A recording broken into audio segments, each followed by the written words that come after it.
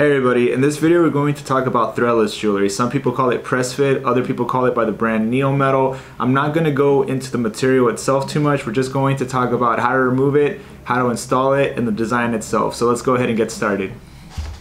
So with threadless jewelry you have two different components. You have the post itself, and then you have the end. The post can be a barbell or a flat back, and the end can be anywhere from a simple titanium ball to a gem in bezel and prongs, to the clusters, to the really fancy gold ends, and everything else. So this is what it looks like. You got the post itself, and then here is an implant grade titanium ball. And the way that it works is you push it together and pull apart, and it's really that simple. And that's pretty much it.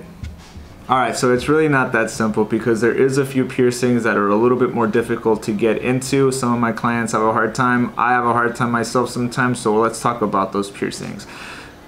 Nostril piercings, tragus piercings, and forward helix piercings are the ones that most people have trouble with. So in that case, what I would recommend is hemostats, and I have a few different ones to show y'all. This one here is a little bit smaller. That one has teeth on it. I'm not a fan of it because it does scratch up the jewelry, or can. This one here is a little bit larger.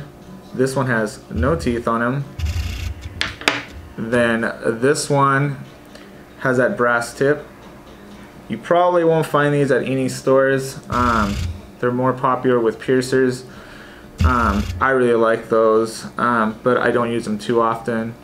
And then there's the disposable ones, which if you come to my studio, that's probably what you're gonna walk away with. So the way that it works is you just pinch onto that back, wait for it to focus. Alright, and then you just pull.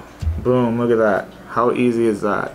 And then to install it, you could either do it yourself with just this, or some people find tapers to be very helpful, and you can purchase them at my studio. But yeah, that's pretty much it. If you found this helpful, make sure to like and subscribe. If you want me to add something else or make a different video, go ahead and comment down below, give me some suggestions, and I'll upload that video soon. Thank you for watching. I'll see you all in the next video.